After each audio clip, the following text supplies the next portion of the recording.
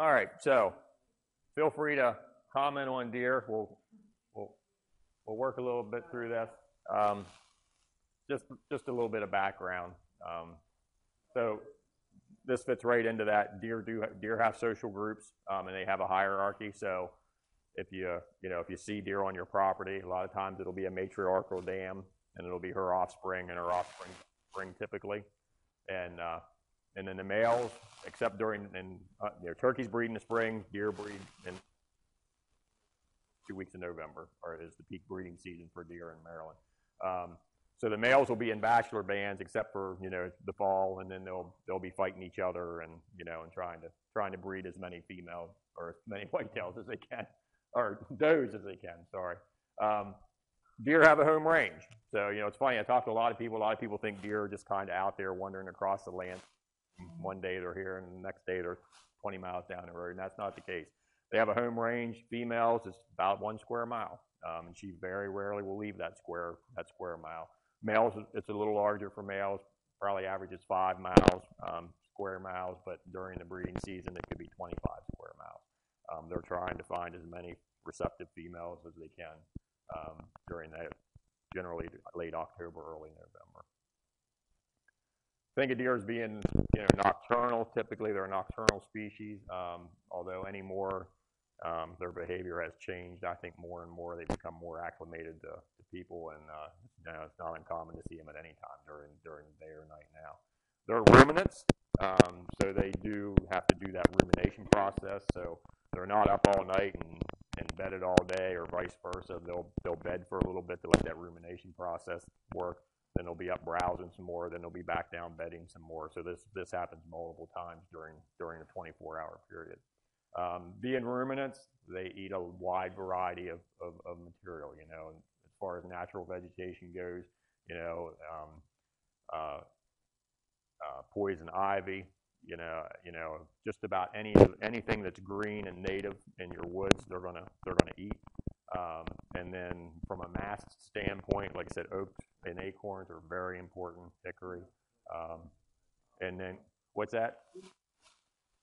Plant poison ivy, exactly. So, but they really like poison ivy, and then unfortunately they really like farmers' crops, and that's one of the things we deal with a lot. Is it's corn and beans, especially. They really like farmers' crops, but no.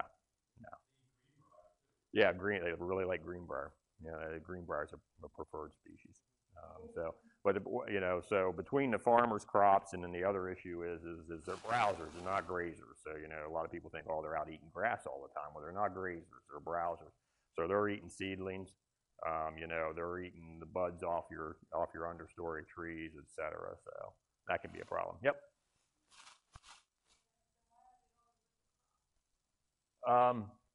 Well, they prefer natives over invasives and exotic, like barberry and audubon and that kind of stuff. But from an energy standpoint, and they like crops. They like corn and beans because it's a lot of food, and it's high energy, and it's really easy to get. But you're right, technically, and it's plant, it's row, So it's not. Yeah, you're right. It's not a native wild species, but they really like. What is it, like 5 pounds a day? I think it's like 5 pounds a day they consume, which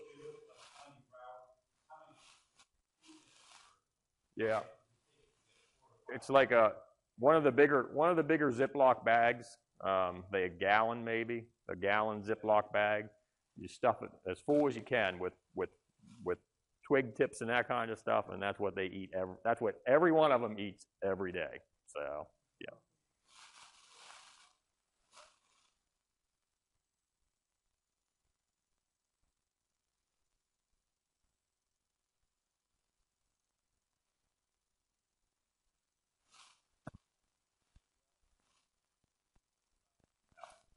Especially and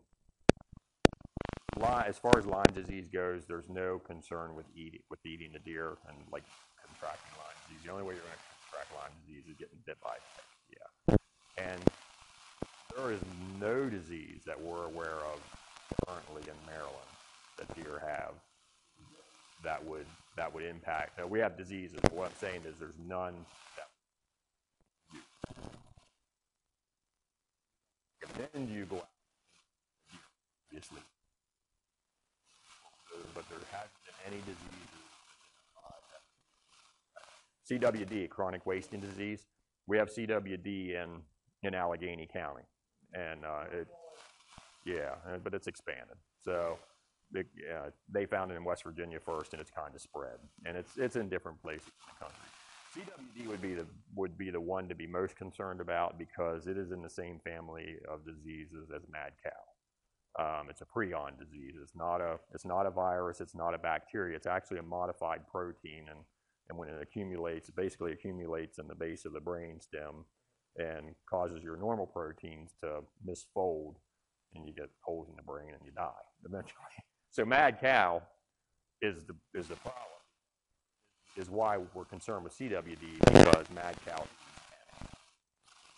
eating beef, and since they're family, that's why we have to be a little careful with CWD. But there's never been a case of somebody eating a deer and then contracting CWD.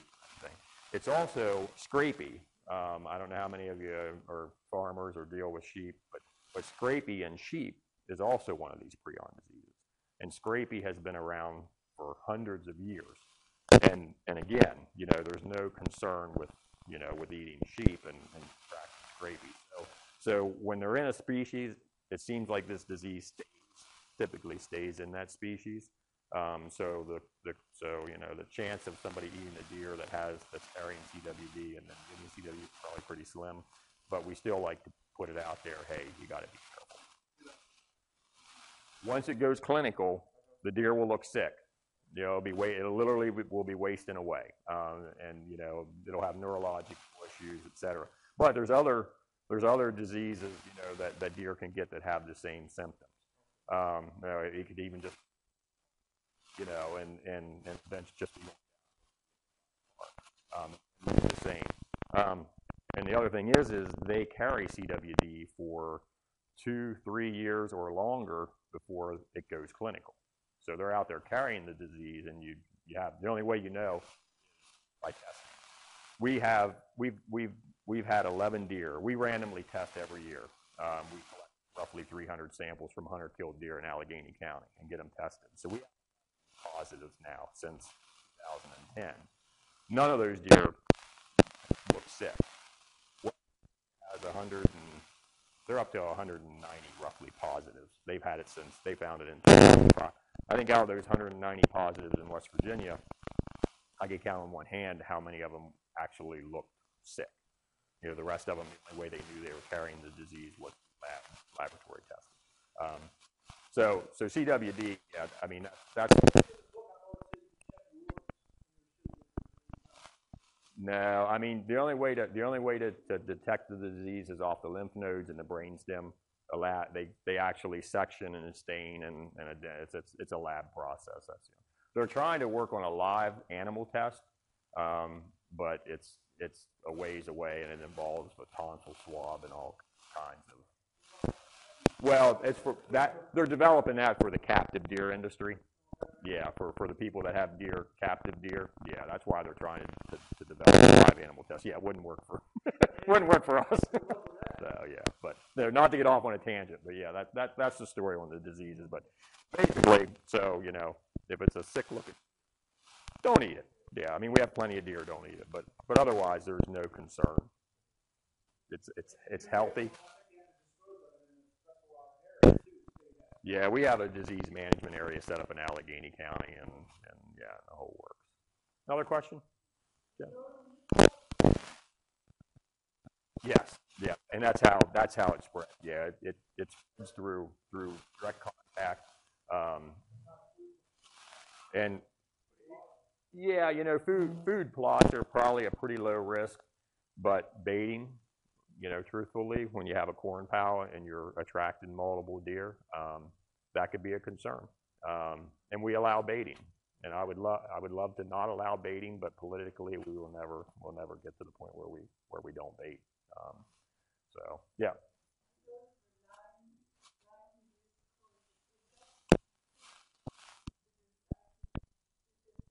Well, yeah, it's cyclic based on it. It's the main reservoir is actually white-footed mice. So, and there's 3 stages of tick. There's the larval stage, the nymph stage, and then the adult stage. So, the larval stage, it's the nymph stage that's mainly spreading Lyme disease, and then the adult, the larval stage of the tick, which is micro, very very small, they're on white on small mammals. Nymphs, the teenage ticks, they're on raccoons, tip foxes, typically medium-sized animals, and you'll get some mixing.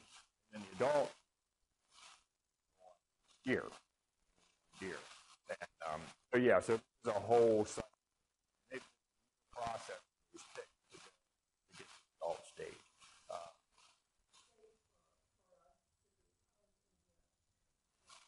Never. I'll be honest with you. You know, in Maryland with our climate now, as it gets, you can pick up an adult or a nymph tick just about months of the year. So the best recommendation is just check yourself carefully. If you're out working or whatever, just check if you do get one. But yeah, it's winter is a little, probably a little less likely, but even in the winter, I mean, all you can fix. And you can treat your clothes, with bug spray and all. You mean, permethrin or yeah. So. Oh, really? Yeah, I don't know about that. So, but if you're going to be out working, one of the things you can do, is tape your jean bottoms or your pants bottoms. Just roll duct tape around one time. That way they can't get up through your, underneath your jeans, and just take basic precautions. I'll be honest with you, I'm out a lot, and and work all across the state, and I typically don't, take the precautions I probably should. So I don't want people to be paranoid, and be afraid to go out and work in their on their property. Just check yourself carefully at the end of the day, and but it's unfortunate. And right, my wife fought Lyme disease about 10 years ago. Yeah, it's not fun. I mean, don't get me wrong, but move on. Jonathan says, got to move on. We're on slide 1. All right. What time? How much time I got? 9:30. All right. We'll shoot for 9:30. So breeding biology. So like I said, turkeys breed in the spring, deer breed in the fall. They're not out there breeding right now. They're not. It's not when they find a nice woman they settle down. It's 2 weeks in November. 90% of our deer are bred, and then 220 days later, fawns are born. But you may see scrapes and rubs on your property. That's how deer are communicating and timing their breeding. If you have like a low hanging, you may run across like a low hanging branch like this, and then underneath it'll be all cleared away. Something pawed the ground and cleared it all away. And then what that is deer urinating that, bucks and the does both, and their timing and figuring out who's where and who's receptive and those things. They also rub.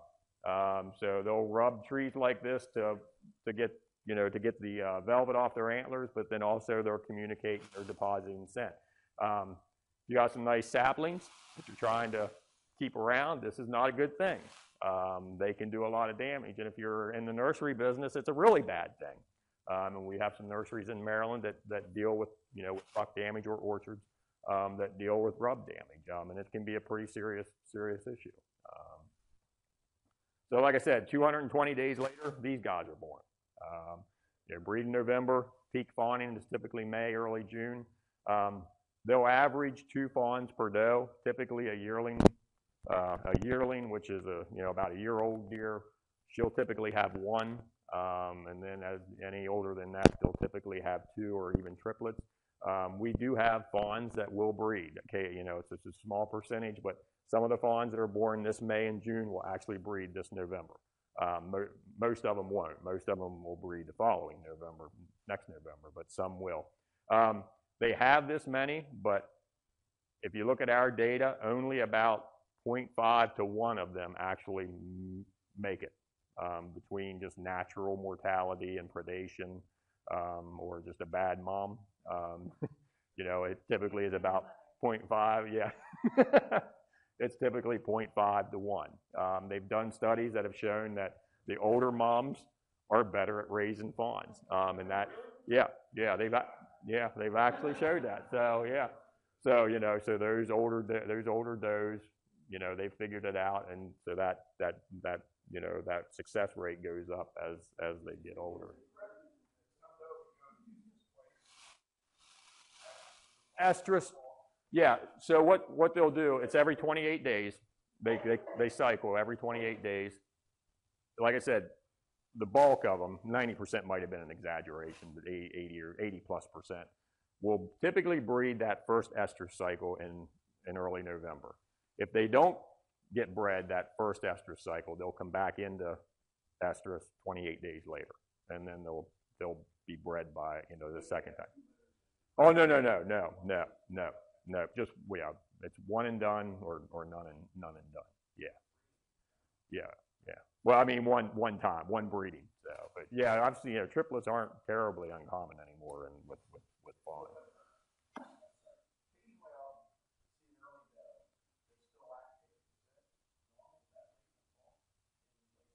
Oh no, that's pretty common. As a matter of fact, we would check. You know, one of the things we don't do it anymore, but when we were still trying to grow the herd and keeping track of things, that was one of the things we used to check it when we were working check stations was whether the deer was lactating or not. So, yeah, like the bulk of them are born May, June, and they're weaned, say, you know, August. So they can survive at like six weeks on their own. So, but yeah, so most of them by hunting. That's why hunting seasons are set up the way they are. You know, most of them are done, you know, or weaned, or can be weaned anyways by August. Sex ratio of the fawns is typically 1 to 1.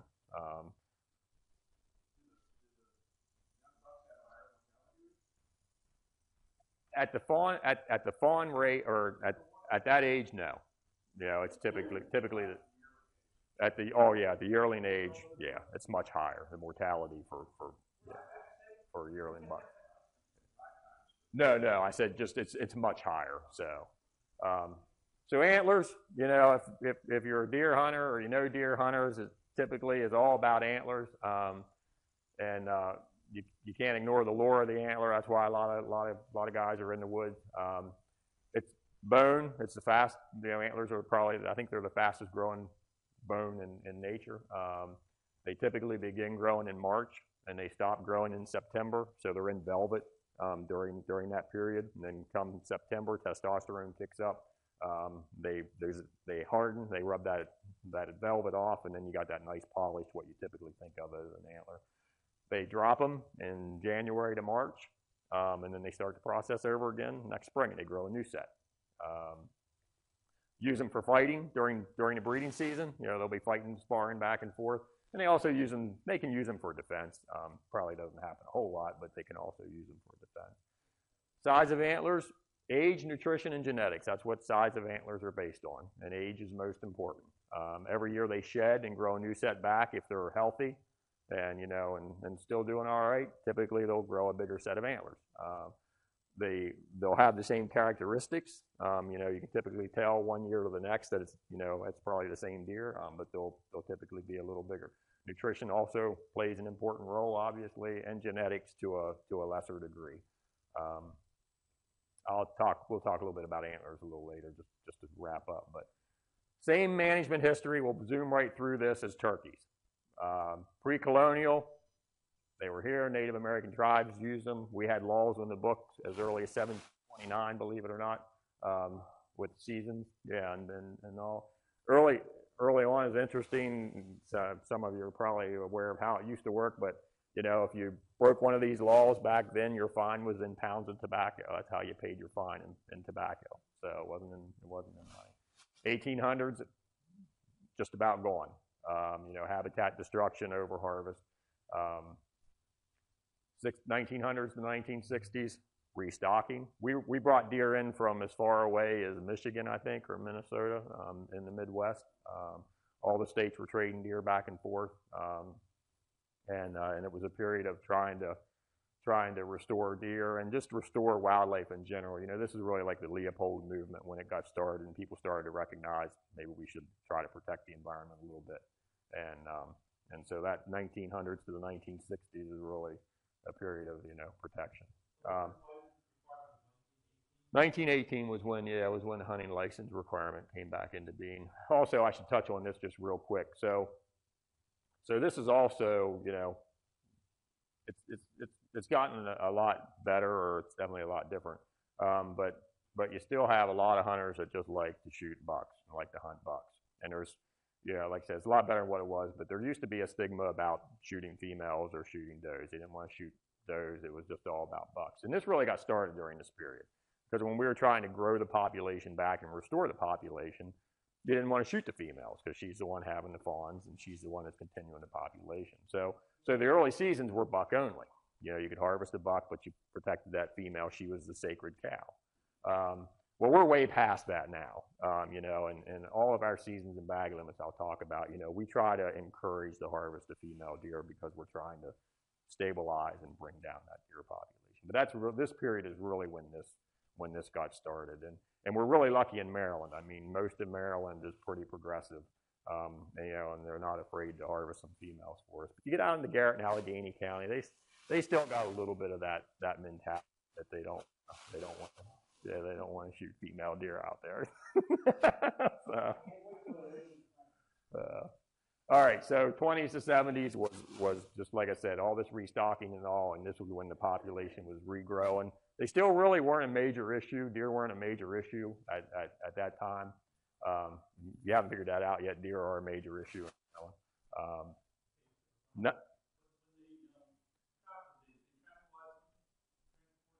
It just depends. Yeah, it was pretty primitive. Well, they did. The Palmer tranquilizing equipment has been around since the 50s. So yeah, but some of it was just corral and wrestle and a lot of mortality. Honestly, a lot of the deer that were trapped and moved, I'm sure, probably. But we don't trap and move deer anymore. We get a lot of people saying, "Why don't you just come trap these damn things and take them somewhere else?" It's like, well, where are we going to take them? And we're going to kill 80% of them if we try to do that. So the 80s was really when things started to get it just cause issues. I guess the deer population, how I should put it, because that's when we started to see really exponential growth in that population. We also had some changes, more changes in Maryland with suburban development. This is all across the state now, obviously, and the problem when you have something like this come in is a lot of times it takes hunting out of the equation, and when you take hunting out of the equation, we're the only predators left really for deer. They are only effective predators. And then you have all this awesome food-rich habitat out here, all that corn and beans. So that's really what got this population growing. You put it all together, we have great habitat. We have few natural predators. Bears out, this way will take some fawns. Coyotes will take some fawns. Coyotes rarely will take an adult deer. And in mild climate, we don't have winter control of deer.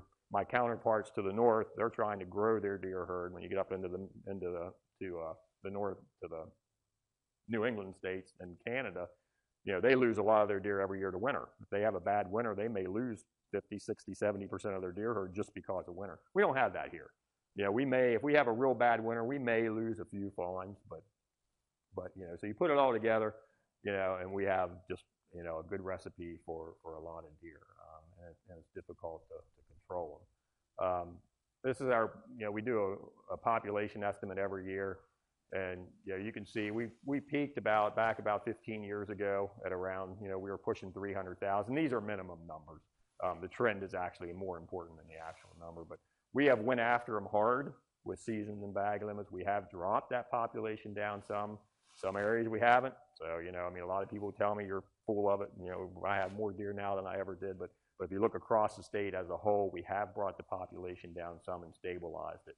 And the last couple of years, we have seen, not just, but the Mid-Atlantic particularly, we have seen a big drop. So, you know, we maybe, I can't say for sure, but we might be bringing those numbers down some. A lot of good deer. Little old Maryland is a pot state, you know. If you had no deer hunter, and going out there, and we have some, we have in Maryland, our coastal plains are some of the best soils in the country for, and then plus all the ag that's grown on those properties. But you know, we have some really nice deer that come out of those areas, and it makes deer hunting, you know, really popular. Popular to the tune that it's, you know, 220. Well, it's probably more than that. Fish and Wildlife does this survey every 5 years, so we should be getting new results here pretty soon. But you know, in 2011, deer hunting in Maryland, it was a $220 million economy. It's a significant amount. There's a lot of jobs that somehow are related, you know, to deer in one way or the other, and a lot of taxes and so forth. And from our standpoint, the important part is it pays our bills. You know, we don't get general tax dollars. The Wildlife and Heritage Service. You know, everybody says taxes pay my salary. Well, not really. We don't get funds, tax funds. We operate all off special funds, hunting license sales. You know, is where our money comes from. Robertson, any of you familiar with PR funds? Excise tax on ammunition, guns, etc. All that money comes back to the states. So that's a huge part. You know, federal aid. That's the federal aid part of that. You know, if you add the license sales and the federal aid sales,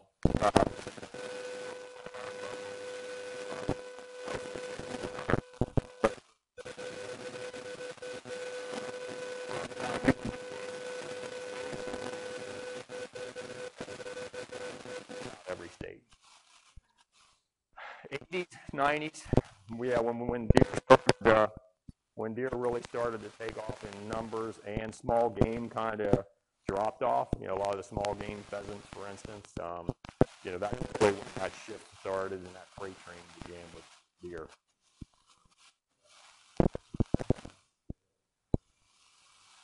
Hunting license sales are declining. Not just in Maryland, but not so bad in the Midwest. But in the East, hunting license sales are declining. We actually peaked, believe it or not, in the late 60s. And we sell about half as many licenses now as we did in the 60s. So, no, it was more about small game and yeah, access. I think access is a lot of it, and just why it's declining. It's just a change in society, and access is a lot of it. You know, you're not going to be a hunter if you don't have any place to hunt, and it's just really hard to get access. So for you folks that I'll jump ahead, for you folks that have property, if you don't, and you have deer and you don't have hunters on it, become a hunter yourself or let a hunter on to help control deer. But that's a big issue, because deer, hunters are our tool for managing deer, and we're losing our hunters. So.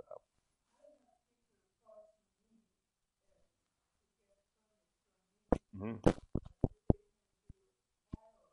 Bow, yeah, archery hunting, yeah, bow and arrow. Yeah, they would need. I can talk to you a little bit more after, just to give you details, but yeah, they would need a license. So, yep.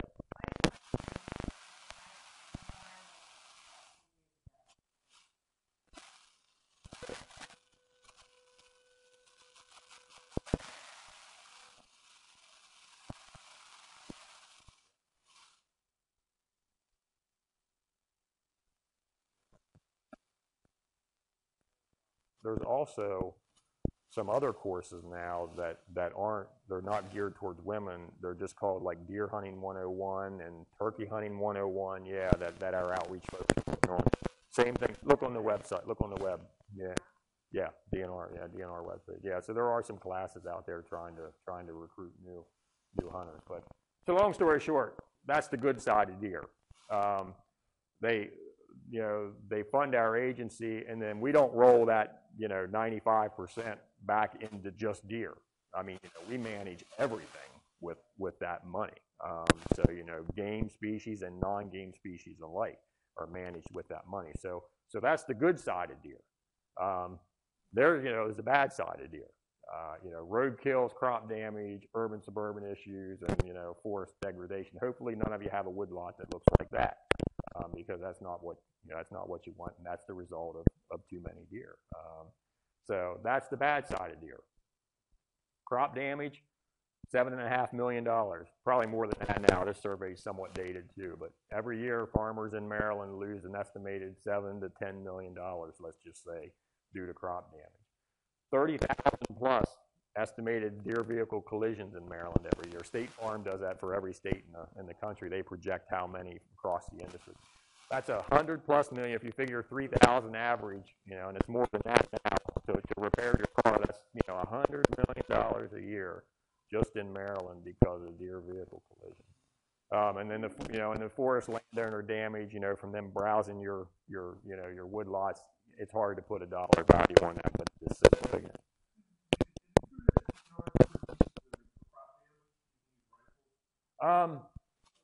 Depends on the county. Yeah, it depends on. And that was largely orchestrated by the Farm Bureau. Yeah, and there's been legislation in Frederick County and then in southern Maryland in Charles and St. Mary's County. Yeah. So those counties are have rifles and shotguns for deer hunting. Typically, rifle. Yeah, I don't want to bog this down, but yeah, and perceived to be a little more advantageous. Range. So, but they also, because of that longer range, they can be a little more dangerous if you're in a populated area. So we have counties in Maryland that only allow shotguns to have a little range. What they used to. Honestly, the technology now, they're in a whole lot of difference. But yeah. So, but long story short, there's counties in Maryland that will allow you to use a rifle for deer hunting, but then there's counties that will only allow you to use a shotgun. And to help with crop damage, some of these counties that are shotgun only are allowing crop damage permit holders to use a rifle on their own farm. It's not for general hunting purposes. They can use them on their own farm.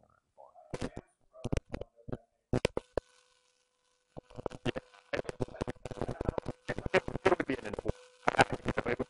It would be you can enforce it, or it would require so much to try. You need tax maps and who knows what else. It would be tough. Did they do that? Is that right? Yeah. That would be tough. So that's why it's so hard to manage deer, or so challenging to manage deer, because we have a lot of different interests in deer and a lot of different opinions on how deer should be managed. If you're this guy, and I'm one of those guys, you want a lot of deer. You like to hunt. You like to shoot deer, so it's fun to go out and see deer. It's not as fun to go out and sit in the tree and not see any deer day after day. But if you're him or her, you don't want as many deer because they're either eating your profits or they're eating your regeneration or they're affecting other wildlife that's in the woods. If you're an animal rights sympathizer, you're just concerned about welfare, and that's good. And Lyme disease, if you're a soccer mom, it might be Lyme disease or hitting one with your car or whatever.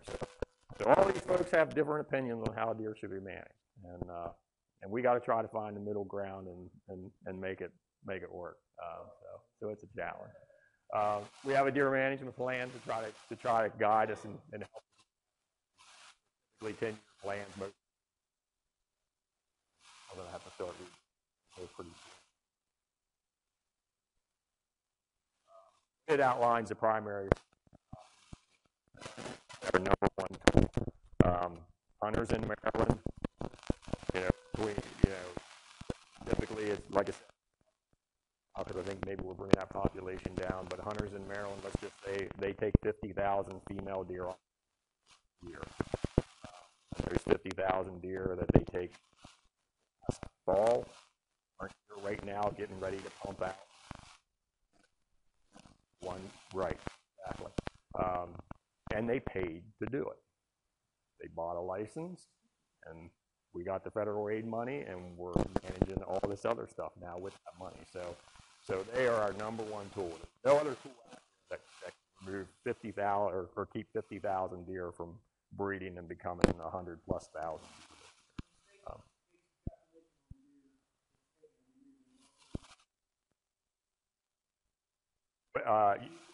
With that goes into our model. Yeah, that indirectly goes into our model as a separate mortality. So yeah, that's all factored in. Yeah.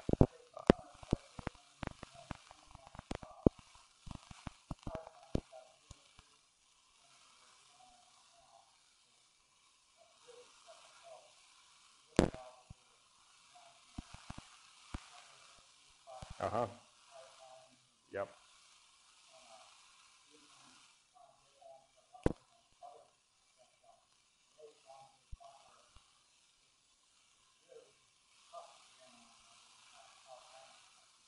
Yeah.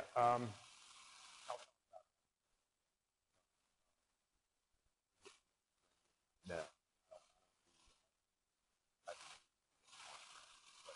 Managed hunts are very good. I'll talk about that in a second. So along with the regular hunter harvest, crop damage permits, also like that we give to farmers, are also important.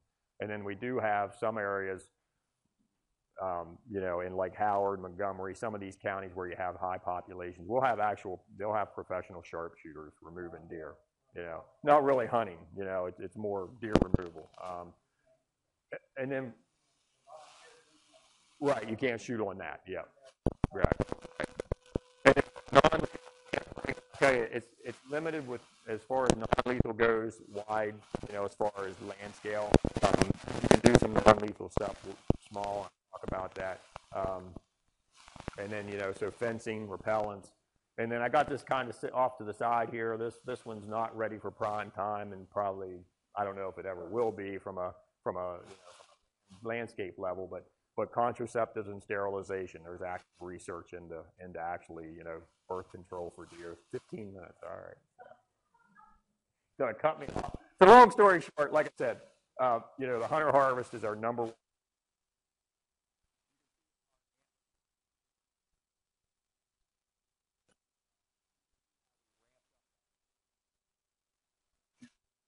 Trying to control those females to bring that population down. You see how few females we were taking back here when we were still trying to establish that population, and how we switched. My predecessors had no idea that deer would become the problem they are today. I'd just like to point that out. This was not the goal of restocking. The goal was to put a native species in the landscape where it should have been, and with no idea that the conditions the recipe would be for this. Exactly.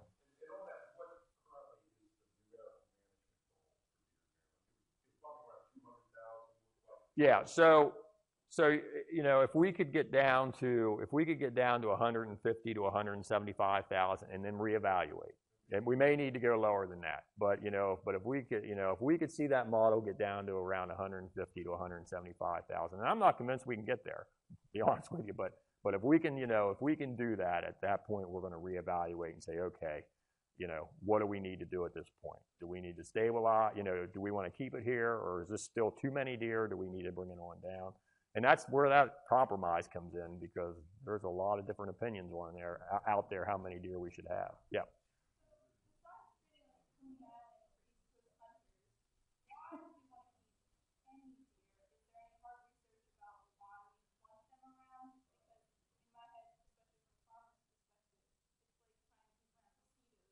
Right.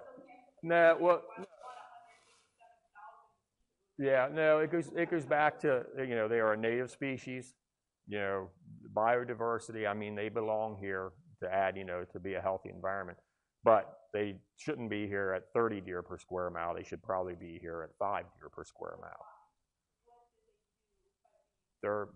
It's just intrinsic value, I guess. So, that it's a species that belongs here that we shouldn't extirpate.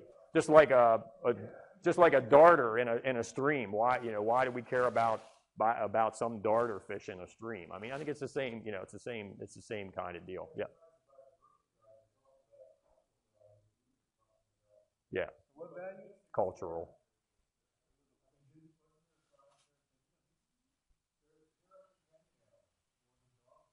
Yeah. It just, yeah.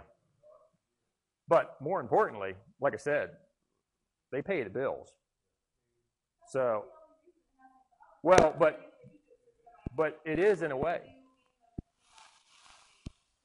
If they just no that if you took them out of the if you took them out of the environment, there's a very good chance that you would not know you took them out of the environment. In fact, there's a lot of benefits to taking them out of the environment, but there's also a lot of positives to having them there. And you can't, like I said, you can't ignore the paying the bills part of this.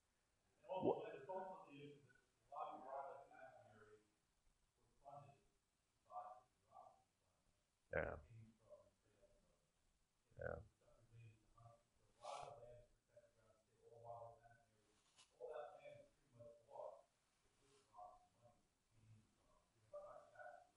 Yeah. So, right. Right. So if deer would disappear, I think you'd see a lot of other wildlife disappear with it, and stuff that you may value more, because you wouldn't have the protection or the funding there to do it. So, but it's a good question. But I mean, you could say that for any species. So, yeah, yeah, yeah. Real quick, Jeff.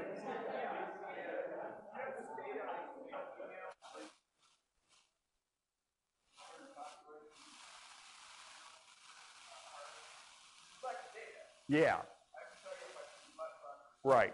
About 15% button bucks and about.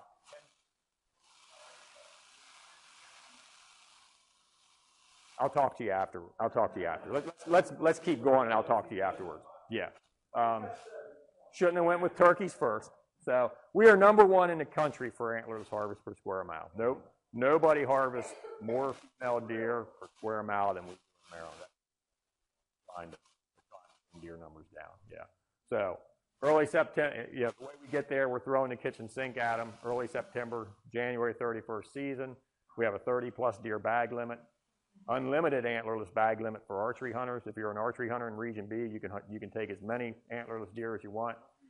Everything from Washington County, well, from Hancock in Washington, Clear Spring in Washington County, to the east. What's that?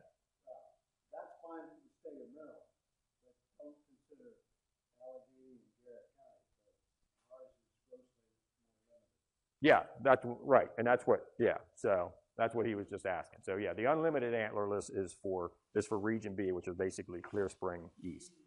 Yeah, Region B. Region A, which is Garrett and Allegheny and Western Washington, we have more conservative bag limits out there because we have deer numbers under better control, and we have more hunters and more access. So we still have very liberal bag limits in Region A compared to the states around us. Even in Region A, you can take 5 deer a year. And then with crop damage and all. So, yeah, if you can afford it. We allow modern muzzleloaders, we allow crossbows. Trying to keep hunters and keep them in the woods, yeah. And then Sunday hunting. You may have heard some about Sunday hunting. Sunday hunting is legislatively controlled, so we can't just arbitrarily say you can hunt this Sunday. It has to go through legislation. So that's kind of why it's a mix, and depending on what county you're in, but trying to keep hunters in the woods. Crop damage permits, I mentioned, are important to farmers. There's the trend in crop damage. You can see we're taking about 8,000 a year now on crop damage across the state. And then these other lethal methods, cooperator permits. Like I said, these are more sharpshooting. And then the managed hunts that you mentioned, Montgomery and Howard County, particularly a little bit in Anne Arundel, they have deer management staff. They have more deer management staff in each of those counties than we have for the whole state. But they have really taken an active role in deer management in those suburban counties, and they do a really good job at hunting the county parks and the water, the WSSC, the watershed, and et cetera. Okay, yeah, we'll talk after. Non-lethal, looking at fencing. If you have a small enough area, you can do it, but it's and you're kind of limited. But it does work. It moves the deer problem somewhere else. You're not solving it, pushing it somewhere else. And, there are lists of deer resistant.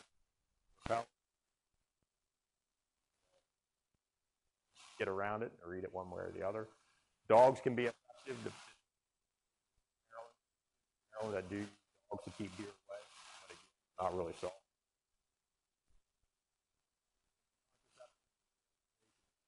Still more is if it's a small area like a fenced government installation, it could work. You know, you could do it. Landscape, catch a female and terrorize. Have this work. We're still ongoing research. We're one of the couple states we cooperate and put out stuff right now. So yeah, they get stirred up when we talk about it. So what we should have been talking, let's just talk around. But so from your standpoint, deer are pretty easy, just like turkeys. You know, food, shelter, and water. But more importantly, keep deer numbers in check. If you have property, chances are you have too many deer on it. I guarantee you, 90% of you in here that have property have too many. The water and shelter part of it's self-explanatory. The food part of it we can talk about then, but you know, they're like we talked about earlier. Acorns are important, persimmons, all kind of good stuff. Food plots, don't cut down a bunch of trees, put a food plot in for deer. There's plenty of food out there already. If you have an area that you want to think about managing for deer or turkeys, like I said, clover is a real good example of what to use. We can talk about this, but basically do your homework and consult with a professional. Don't just go out there and throw it on something that's worthwhile. But like I said, you know, deer are effective for us big time. You know, these aren't supposed to look this way. You know, just so you know, a lot of people in Maryland would think they are that way. You know why this is. But doing this to your woods every day as well. That is what's happening. And a lot of the damage that's occurring. And that's why you really need to focus on. You know, you do that by this. If you have hunters or you're a hunter, you can shoot all the bucks you want. It doesn't make a difference. There's another buck there that'll breed those does. You need to shoot or have your hunters shoot. He's the one that's having them. Oh, yeah, there's limits. Yeah, there's different seasons and back limits and limits. And I can talk to you about that. I'm going to stop there. So that's good enough. That's what you need to focus on. So.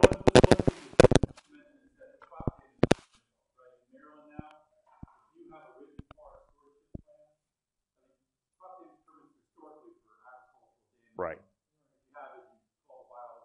Right. Right. But if you have a forest management plan, yeah, you can get crop damage permits. Yeah.